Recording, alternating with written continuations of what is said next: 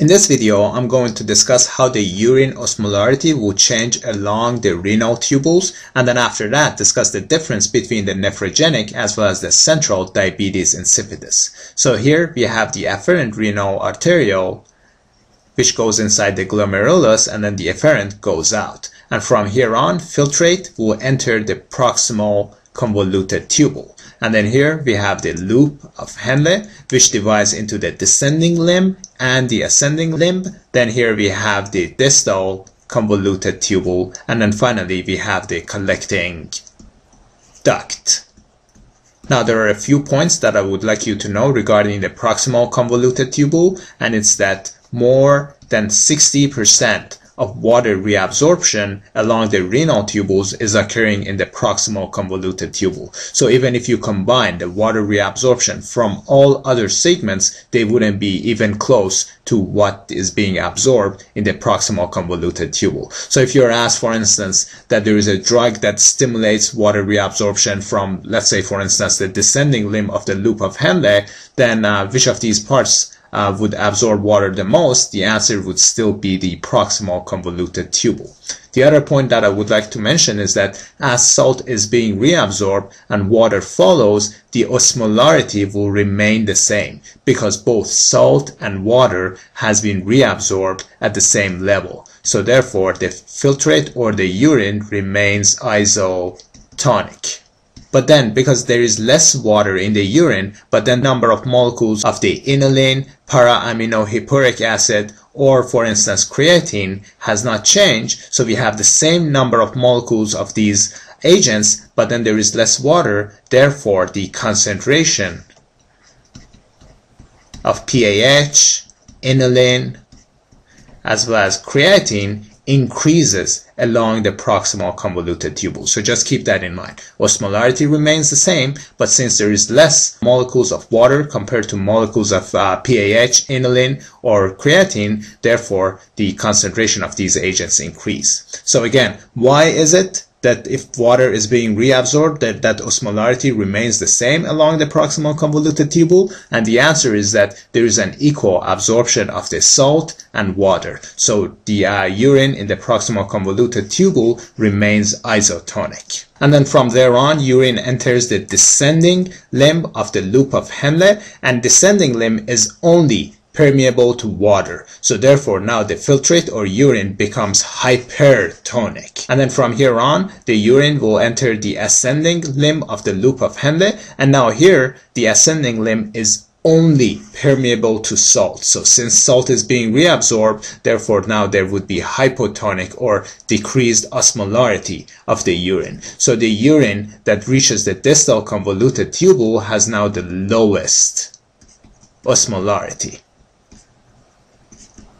And then finally, the urine will go into the collecting duct, and depending on the level of ADH, it's determined how much water is being reabsorbed, and so therefore the concentration of urine can now be determined by the collecting duct. And so here I have another image that shows you the urine osmolarity along different segments of the renal tubules. So in the proximal convoluted tubule, it stays isotonic, and so 300 remains constant until the urine will reach the descending limb of the loop of Henle. And since in this section only water is being reabsorbed, therefore the osmolarity now increases and becomes hypertonic. And then finally it reaches the ascending limb of the loop of Henle where salt is being reabsorbed. So now osmolarity will decrease, and by the time it reaches the distal convoluted tubule, it has the lowest osmolarity. And so via this system, now there is a gradient that has been formed. So here in the lower portion of the medullary part of the nephron, there is a high osmolarity of 1200. And then there is also urea reabsorption in the collecting duct, which will help maintain this high osmolarity. And then as we go higher, then there would be lower osmolarity.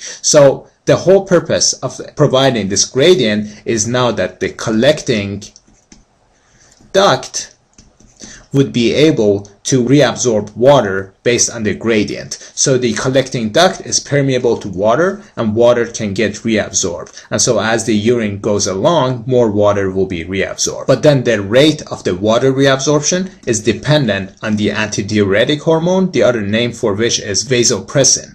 And so as you increase the concentration of ADH, which is being secreted by the posterior pituitary gland, there would be increased permeability of the collecting duct, and so more water will be reabsorbed. So therefore, osmolarity of the urine increases as you increase the ADH concentration. On the other hand, if you have lower ADH concentration, then there would be decreased permeability of the collecting duct, and thus urine would be less hypertonic. And so if there is a lack of the function of the antidiuretic hormone, then that would be referred to as diabetes insipidus.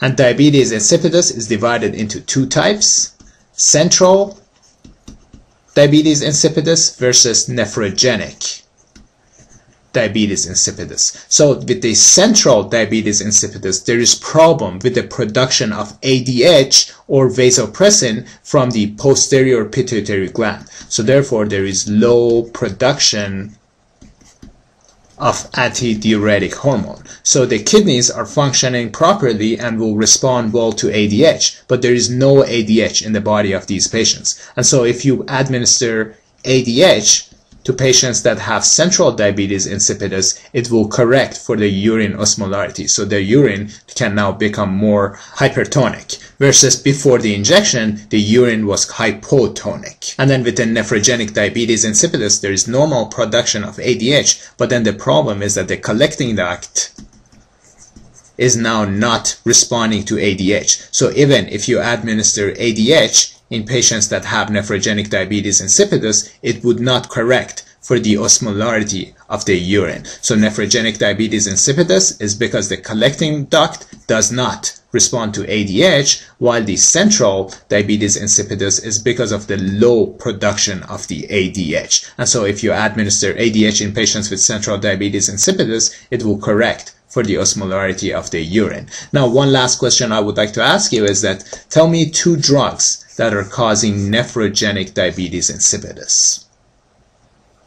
And the answer is lithium, which is used to prevent the relapse in patients that have the bipolar disease, as well as demeclocycline, which is an antibiotic that has an antidiuretic hormone antagonist activities. So either lithium administration or demeclocycline can cause nephrogenic diabetes insipidus by interfering with the function of the ADH at the level of the collecting duct. And that concludes our discussion.